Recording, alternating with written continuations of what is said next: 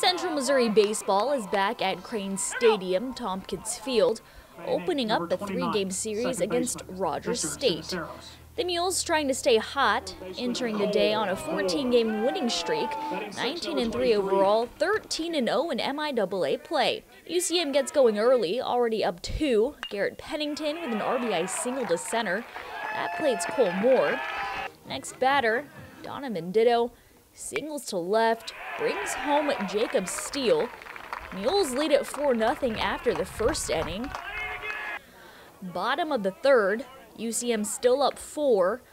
John Prudhomme connects for a solo shot to left center. That makes it 5-1 Mules at the end of 3 complete. Rogers State gets within 1 in the 5th inning, but the Mules break the game open in the 6th. Pennington with the bunt single. That scores more. Then Isaiah Pawnee singles through the right side. Steele comes home. Michael Chrisman keeps it rolling. He finds grass in left center. Pennington tacks on another run.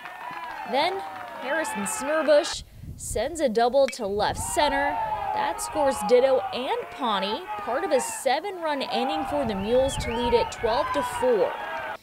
Then in the 8th, Brennan Van Brusgen hits one deep to left center.